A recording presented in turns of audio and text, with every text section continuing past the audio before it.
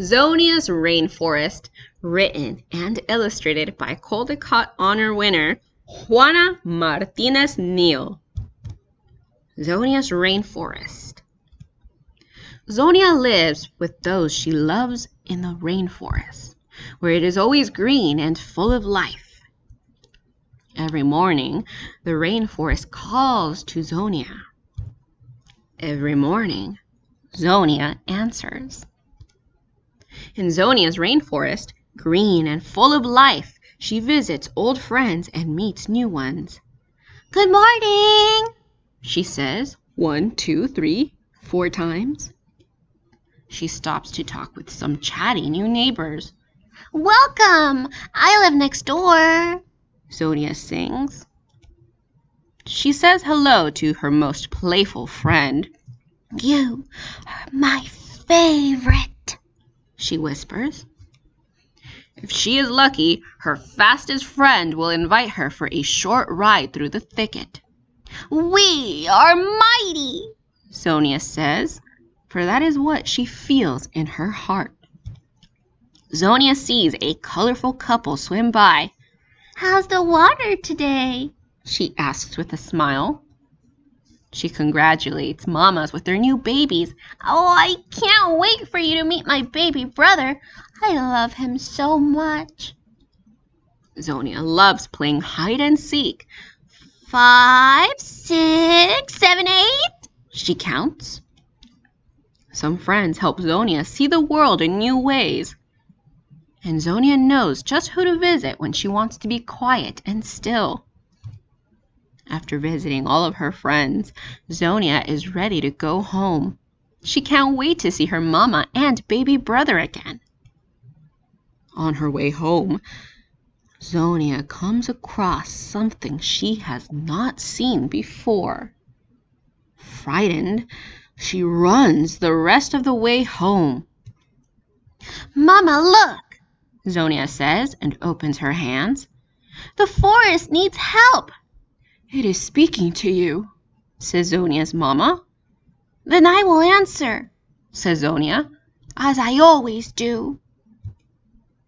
We all must answer. The Ashaninka people. Altogether, the Amazon basin is home to more than 500 indigenous nations, some of which remain uncontacted or live in voluntary isolation. Zonia is Ashaninka, understood to be one of the largest indigenous nation, if not the largest, in Peru. The land occupied by the Ashaninka spans a vast region of the Amazon River basin, with the greatest concentration in Peru and in 5 distinct areas of Brazil. Their language, also called Ashaninka, is the most widely spoken Amazonian language in Peru. The Ashaninka have a long history of being disenfranchised and forced from their homelands. They have just as long a history of resistance and of fighting for self-determination. Much like Zonia, they are answering the call to protect the rainforest, their home, through activism, community organization, and legal action. Ironically, indigenous peoples contribute least to the global climate crisis, yet are the ones most acutely and directly impacted by it. At times, the Ashaninka use plant-based paint on their faces or bodies to complement their actions or abilities. Varying from family to family, the designs are understood as being empowering and are sometimes inspired by the markings of animals to reflect their attributes. As she may have learned from her mama, Zonia uses red paint made from achiote on the last page of the story to signal strength and determination.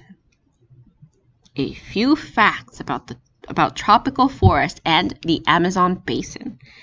The Amazon rainforest is the largest intact tropical forest in the world and lies within 8 different South American countries. Altogether, the Amazon basin is home to about 16% of the world's forest cover just over half of the world's primary tropical forests, and about 50% of all land life. The trees in tropical forests take up excess carbon dioxide created by the use of fossil fuels, thereby helping to mitigate the effects of global climate change.